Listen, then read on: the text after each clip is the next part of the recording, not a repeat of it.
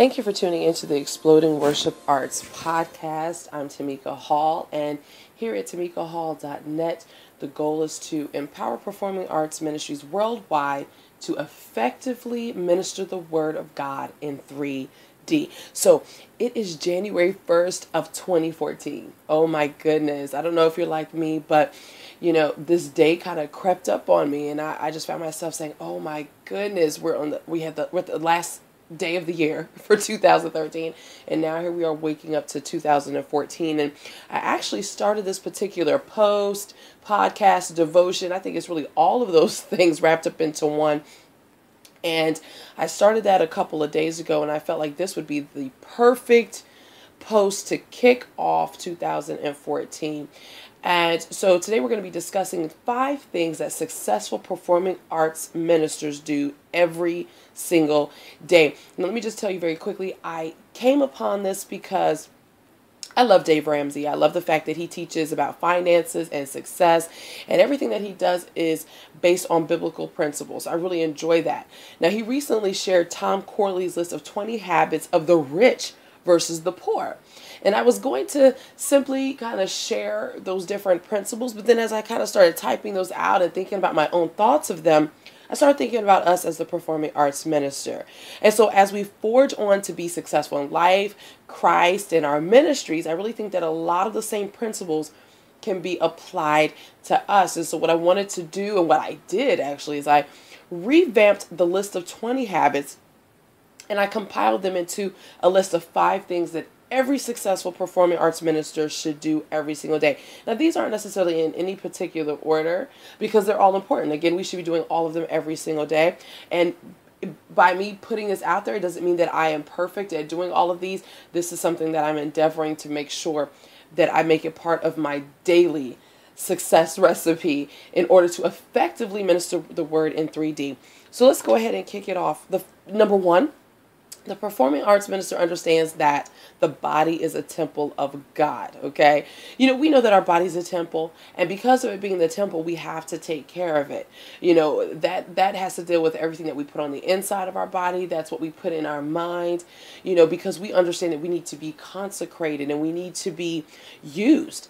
And as a matter of fact, 1 Corinthians 6:19 says, "What, know ye not that your body is the temple of the Holy Ghost, which is in you, which ye have of God, and ye are not your own." So we understand as the performing arts minister that everything that God has gifted us to do, has anointed us to do, is to be used for His glory. So because of that, we need to make sure that we take care of ourselves. I just want to point out a couple of the wealthy principles, and you'll be able to see all of these right here on the blog. For the wealthy principle, this is interesting to me. 70% of the wealthy eat less than 300 junk food calories per day, whereas 97% of poor people eat more than 300 junk food calories a day. Wow. That's something pretty amazing to think about. Here's another one. 76% of wealthy people exercise aerobically 4 days a week, whereas 23% of the poor do this. All right. Also, 80% of the wealthy are focused on accomplishing some single goal every day, whereas only 12% of the poor are doing this. Now, I kind of hate having to say the wealthy versus the poor, but if we're looking at this from a spiritual sense, when we eat that junk food every day, if we look at that spiritually, what are we putting on the inside of our body? Are we watching things that would equate to the junk food? We're watching things that would take over where our spirit man should be very strong. And in terms of aerobics, that is both the physical, we can take that literally, and we can do that spiritually. So are you exercising? Are you really trying to get in shape? Because, honey, we need to be in shape in order to effectively minister. So I felt like those were really important. The second thing is that the performing arts minister understands that education is essential.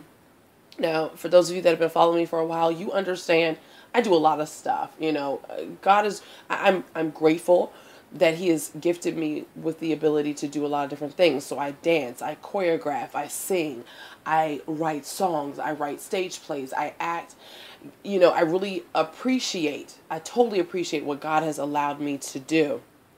But one of the things I do understand is that education is essential. And so I am always working to better myself. And so it's always interesting to me when I see someone that may praise dance and they talk to me and they say, well, I praise dance at church, so I don't go to school for those things. Or I sing at church, so I don't worry about exercising my voice. And 2 Timothy 2:15 lets us know that we should always study our craft, create goals for ourselves, and strive to do things in excellence. So 2 Timothy 2:15 says, study to shew thyself approved unto God, a workman that needeth not to be ashamed, rightly dividing the word of truth. Now, I want to just very quickly go through some of the wealthy principles. 63% of the wealthy listen to audiobooks during their commute to work. 81% of the wealthy maintain a to-do list. 67% of the wealthy write down their goals. 88% of the wealthy read 30 minutes or more each day for education or career reasons. 86% of the wealthy believe in lifelong educational self-improvement. So if you think about those things that the wealthy understand, this is what the people understand in terms of just getting rich. What are we doing every day to be rich and richly blessed in the kingdom of God? That's kind of what we need to think about when we talk about education. Just because God has gifted us with the ability to sing does not mean that we stand in front of the people without being prepared. So that means that you're listening to different praise and worship songs if you're a praise and worship leader. If God's gifted you with the ability to write, are you writing?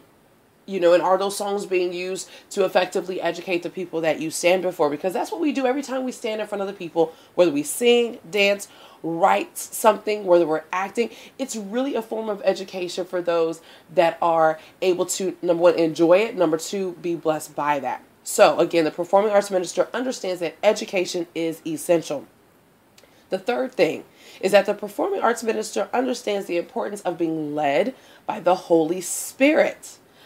And I'll be honest with you, this is something that I in the past, and I pray not in the future, but this is something that I've struggled with, is just kind of making the wrong decisions because I've stepped out and I've listened to Tamika and I've not listened to the voice of God and, of course, our comforter that's been sent by way of the Holy Spirit.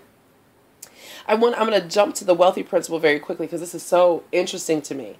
6% of the wealthy say what's on their mind, whereas 69% of the poor say whatever they feel. So I felt like that was really interesting because before we were looking at where the wealthy, they do more of the thing versus those who do not have as much money. But James 1:19 says, my dear brothers and sisters, take note of this. Everyone should be quick to listen, slow to speak, and slow to become angry. And that word is just for me. It's just for me. So you think about it. If we understand the importance of being led by the Holy Spirit, and I'm going to equate this to you're actually standing before the people and you're ministering to the people in some capacity. At any moment, we need to be able to flow with the Spirit. So that means that, for example, if you are a praise dancer, you may have prepared a specific dance. But let's say that the service is going in a totally different direction. Are you at a level where you can immediately switch and flow with that? Also, are we at a level where we have been before God, we've been in his face, and he gives us the song that we're supposed to minister so that it automatically just flows right into the service and it helps to prepare the way for the preacher before he gets up? So the other thing is, when we're dealing with the creative arts, we always deal with people who sometimes will question what we're doing. We have to always be dealing with people who say that they like something or they don't like it. Well, first of all, we understand that everything that we do, number one, is unto the glory of God, right? So sometimes we have to put in that balance. When do I say something and when do I keep quiet? And I'll tell you, it's been really interesting. I've had people come to me and say, I need the praise and worship to sing different songs. I'm tired of hearing those same songs. Or why do you sing like that? Why are you so radical when you sing, Tamika? Why do you dance like that? And sometimes these things can be very hurtful. And let's be honest, sometimes it can be very offensive. But in our being slow to speak, quick to listen, slow to anger, then we are modeling, number one, the principle of God, but we're also modeling that wealthy principle. So whereas this is not necessarily increasing our pocket, it is increasing our spiritual pockets so we can continue to do kingdom work. The fourth thing is that the performing arts minister understands the importance of supporting others. Oh my goodness, this is huge. I want to ask you, do you support others in ministry? Or do you find yourself always wanting people to support you? You know, this support can be by our attending special events, even social media. Social media is huge. And I always find it funny when, you know, different groups that I belong to, where you always have that one person, they're always pushing their product. They're always pushing their own conference, their own book, their own devotional services, but they never support other people who are doing the same thing. God didn't just give us as an individual, a ministry. He's put something in all of us to spread the word of God. That is our job. We work hand in hand with the Lord to spread his word. You know what I mean? And so he depends on us to be able to do that. And so it's so important. It's so interesting to me when people don't support others, but they want everybody to come to their conference. They want everybody to buy their latest book. They want everybody to watch their latest video on YouTube. And yet you don't really see where they support anybody else. It doesn't cost you anything to support people. As a matter of fact, Psalms 133:1 says, "Behold, how good and how pleasant it is for brethren to dwell together in unity." The world needs to see us unified. There are so many stories out there. And if you follow my news site, gospelinsidernews.com, then you see I report on news every single day. So there's so much negative press, so many negative things that are taking place just in the Christian community, that sometimes it will put a bad taste in the mouth of those who are in essence on the fence about whether or not they want to join in the family, join in the Christ family. And so it's important for us to be linked together, to be unified, to support each other, because that is what draws people to Christ, okay? This is interesting. The wealthy principle, 9% of the wealthy network 5 hours or more each day versus 16% of the poor, okay? So the wealthy, when they understand that in order to continue to gain their riches, these are earthly riches, they understand that they have to constantly network with people. They understand that they need to let people know that they're relevant. And so for us as the performing arts minister, our job is to show that God is relevant, to show that he is relevant in our lives. And so if we understand that principle of how good and how pleasant it is for us to dwell together in unity, then we're on the right track. And finally, the performing arts minister implements good spiritual habits. This is one, again, I did not put these in any type of order based on importance, but this is one that for Tamika, this is one that I always have to keep in check, because as we balance our life, as we balance ministry, as we balance our own personal goals, it's so important that our relationship with God is paramount. So, you know, I have to make sure that I don't get so caught up in the actual act of performing. You know, again, if I'm singing, if I'm dancing, if I'm choreographing something, I can't get caught up in the actual performance side of it only, that I forget to always minister unto God. You know, so when we are implementing good spiritual habits, what are those? That's prayer, fasting, reading our Bible. It's funny, my bishop last night was preaching, and he sure enough preached us into the new year. And he talked about, in order for us to really get to the breakthrough that we're supposed to experience in 2014, we got to hang out with God. You know, how fun is that? We have to hang out with him. So if you dance, do you dance in your quiet time with the Lord? If you sing, do you sing to the Lord? You know, if you write, do you find yourself reflecting on those things of God? You know, and so implement good spiritual habits. Some of the habits that the wealthy have is that 44% of them wake up 3 hours before their workday. Now, I don't know about that yet, but that's what they do. 84% of the wealthy believe that good habits create opportunity and luck. Now, I'm going to, number one, let's do this. 44% of the wealthy wake up 3 hours before their work starts. I have a difficult time waking up 3 hours ahead of time, but one of the things that I'm endeavoring to do in this year is I am going to wake up before my normal start time of getting prepared to go to work in order to spend some of that quiet time with the Lord. Okay, that's what we do. And then the other one, 84% of the wealthy believe that good habits create opportunity and luck. Let's flip that around. For us, as the performing arts minister, one of the things that we have to understand, one of the things that we have to be able to model for the people that God allows us to step in front of, is that we understand that by implementing good spiritual habits, that we don't believe in luck. What we believe in blessings.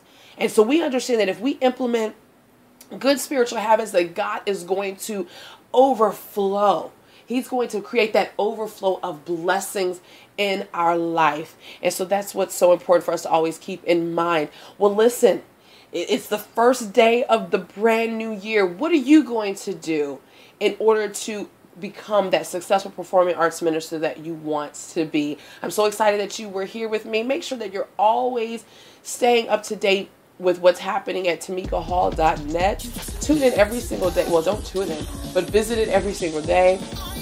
I always have something different that is being pushed on the blog, whether it's a devotion, whether it's a podcast, whether it's a video, so that we can continue to strengthen our ministry, so that we can then strengthen the kingdom of God. So be prosperous in 2014. Stay empowered, stay motivated, and stay blessed.